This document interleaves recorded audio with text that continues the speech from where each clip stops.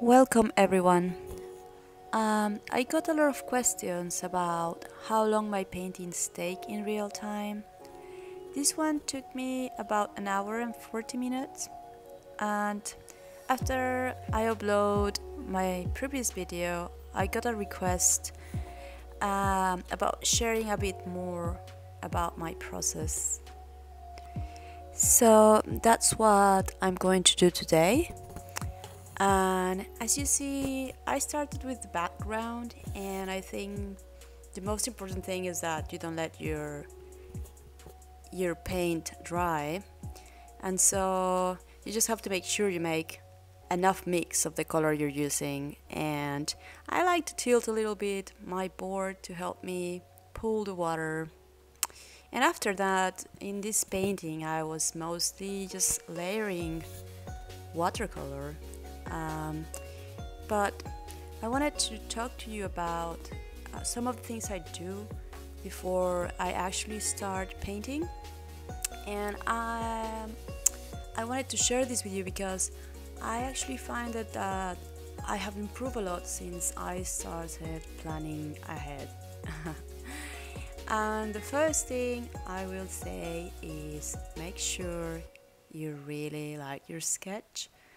Have a look at the expression of your character, and have a look at the hands and the feet. And if there's anything you want to change, that's the time to change it. You don't really want to do a beautiful painting and then realize that you don't like the hands. So that's the first thing I check. After that, I do trace my sketch into my watercolor paper. I rarely draw directly in my paper because I'm afraid I will ruin it or something. So I do my sketches, and once I'm happy I transfer them. You can use your window if you want. I used to have a light table but it broke, so I often use my window.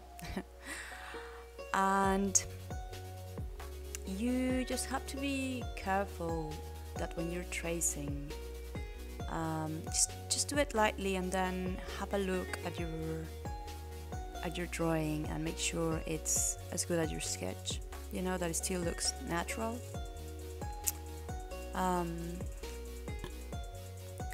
With this illustration I did a smaller, very quick version to try the colors and see if I was happy with them.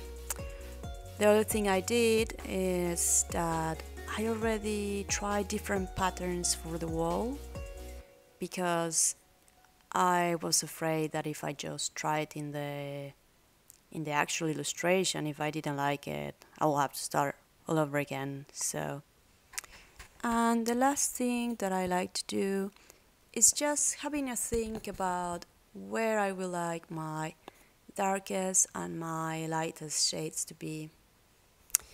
So these are the things that I like to do before I start painting. Of course, sometimes, you know, I just feel like adding other color, and I will do it, and that could be a nice surprise. Sometimes you have to go with your instinct. I hope you find this video useful, and please let me know if there's something you're interested to know. I will try to post videos every 2 weeks. And if you like this video, please subscribe to my channel.